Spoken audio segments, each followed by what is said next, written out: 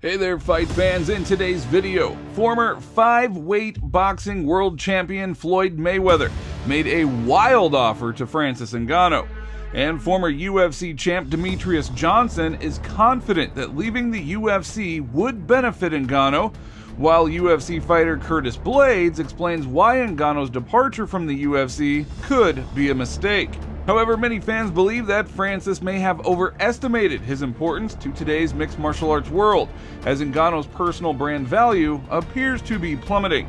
Francis has not stepped into the octagon for over a year.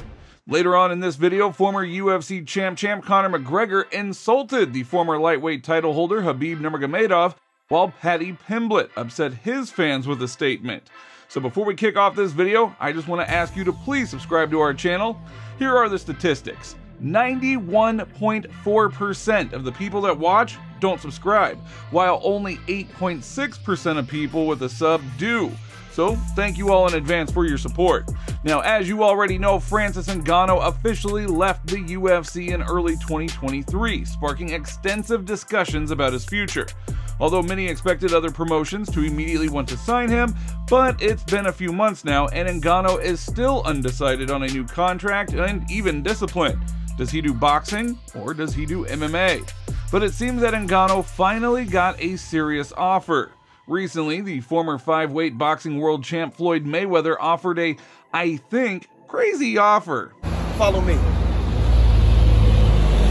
Mayweather is willing to sign a promotional deal with Francis Ngannou to pursue a career as a former UFC champion in professional boxing, saying, "I would love to work with Francis Ngannou. I'd love to sign him to Mayweather Promotions." Mayweather went on to tell BetOnline he is incredible, he has top-notch skills, and if he wants to fight one of the best guys in the heavyweight division, he has to do it. Now, Mayweather is confident that the Predator has what it takes to compete with the elite of professional boxing, saying, "Undoubtedly, with his size, strength, and power, anything is possible. He's very cool and can make a splash in the heavyweight division."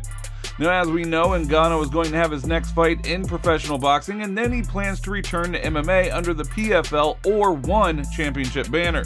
They love you when I do this.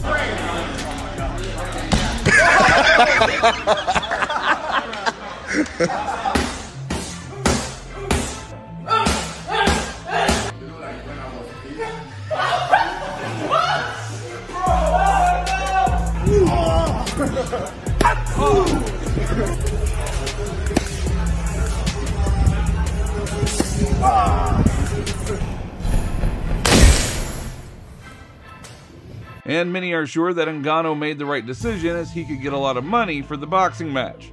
For example, former UFC champion Demetrius Johnson spoke out regarding Francis Ngannou's departure from the organization, saying, "I think leaving the UFC is good for Ngannou. There are many houses in MMA. I've had success outside of the UFC. Look at Sergio Pettis. He's in a great place. Anthony Pettis earned $700,000 from Roy Jones. There is money outside the UFC as well. Francis Ngannou can choose where he goes," Johnson said on the MMA Hour. Now, we agree, but the biggest problem that Francis has is the incredible belief in his personal brand. Having already upset the UFC, Ngannou thought his name would bring in millions without any extra effort. But now he has faced the harsh reality in which no one will give him this extra money. Now Ngannou should be nostalgic for the days when the UFC president offered him some hefty fees. But many fans believe that Francis simply overestimated his importance to today's mixed martial arts world. Now, UFC fighter Curtis Blaydes is confident that the former heavyweight champ will earn about $5 million in just one boxing match. Did Ngannou make a mistake by leaving the UFC? No, I think that it is enough for him to have one fight in which he will earn about $5 million, for this to become a victory for him. I believe it will happen, so I don't think it was a mistake, Curtis said at a press conference prior to the UFC Fight Night, which will be taking place on April 23rd in Las Vegas. Now, the problem is that Ngannou's personal brand, though, is really plummeting in value. Francis has not been in the octagon for over a year, therefore his name no longer causes a lot of excitement, and he will not be able to dictate the terms, but the monsters from the PFL or ONE championship could. Chachery said to me, he said, "Chael, as you know, we're in talks with Francis," and he said, "I predict you're going to hear some big news on Francis coming very soon." And I said, oh, really? Why'd Chachari say he thinks there's going to be some big news? Why'd he say that? So let's see what happens. Now, in any case, we do wish him that he does return to the octagon or even a boxing ring as soon as possible so that he could earn his millions. But moving on. Former UFC champ Conor McGregor insulted former lightweight title holder Khabib Nurmagomedov. The Irishman criticized him in the course of a discussion about whether fighters can give their fee to an opponent in case of defeat. One of the users on social media wrote to McGregor saying, "You still owe Khabib your fee for the fight." "Khabib is a fat, busty woman with breasts, man," Conor replied. Now, earlier, it became known that Ryan Garcia and Gervonta Davis agreed to give their entire fee to the winner of their upcoming fight, which will be taking place on the night of April 23rd, also in Las Vegas. Conor McGregor called the undefeated lightweight boxer's decision stupid, saying, "Has any competing fighters bet their purse against each other and then followed through? We should stop doing this. Fighting is tough. It can go away. Luck plays a hell of a part. Don't be saying you are betting your fight purse against each other, because it never happens and it's stupid. Train hard, fight hard, earn your dough, and then enjoy it. God bless." Conor then went on saying, "I'm making more than the entire roster put together, so it's impossible," he added, responding to a fan who told him to make a similar bet with Michael Chandler. "I could put in a part, but it's funny, so no. It's a game, and the longer you're in it, the tougher it gets. I'm saving my hard-earned money for my loved ones." A British UFC prospect, Paddy Pimblett, has shared details regarding his leg injury. He received it in December of last year during a fight with Jared Gordon at UFC 282. Pimblett did win the fight, but he went on to say, "I had to undergo surgery after my previous fight.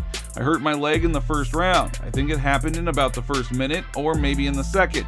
I remember feeling something, but giving up is not in my rules. In the end, I had to have surgery. How long will I be on crutches? Maybe 6 more weeks.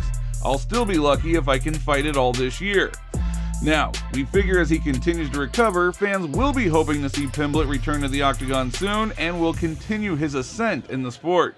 People started going crazy with the expectation of this kid to hit the curtain. But again, online, never in my life have I seen the comments and all these things turn faster than it did on Paddy Pimblett in that fight. People like, "Oh, Jared Gordon did so well. He only done well because my ankle was fucked. The lad Joe Selecki beat you, but you got a split decision. So shut your mouth." And what do you think the UFC are going to do? I have no idea. But I haven't heard of any matchups, simply because Paddy has been injured. And yeah, he can't fight anyone right now because he's injured. He's had surgery. It's going to be a few months. Well, come on back, Paddy, as we already miss you. And that is all for today. If you did like the video, don't forget to like and subscribe to the channel. And moving on to the next video.